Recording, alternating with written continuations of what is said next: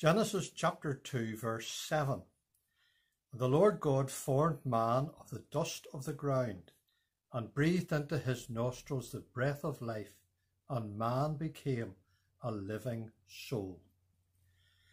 As Moses summarizes the main events of the creation in chapter 1, we might understandably come to the conclusion that God created male and female at exactly the same moment.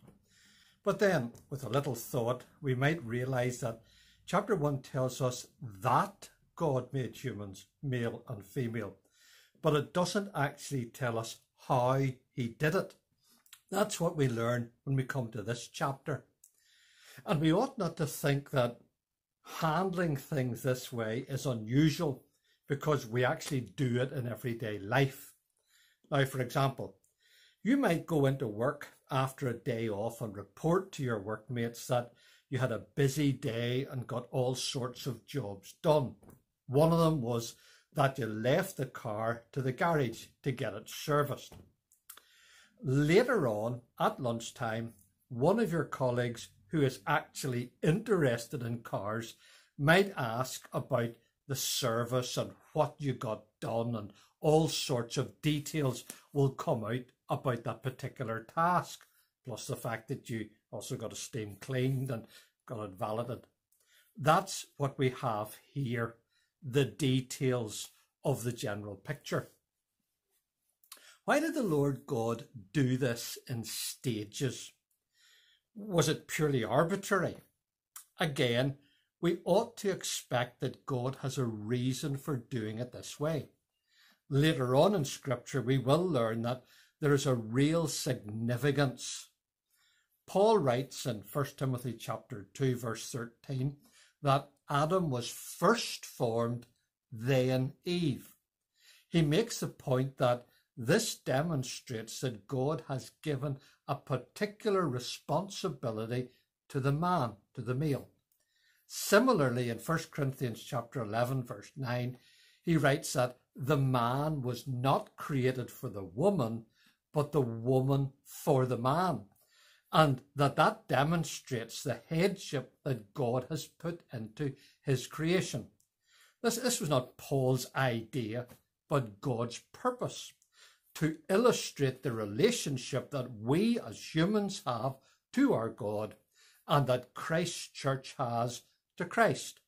Male and female are equal, but they are not identical. There are different and distinct roles. That we are created in the image of God, as chapter 1 tells us, confers humanity with a tremendous dignity. But that should be appreciated with a tremendous humility, because in this verse we learn the Lord God formed man of the dust of the ground. And following the fall, God reminded Adam that dust thou art, and unto dust shalt thou return. Chapter 3. The psalmist wrote, He knoweth our frame, He remembereth that we are dust. Psalm 103. And we ought to remember that too. It would remove a great deal of pride from us.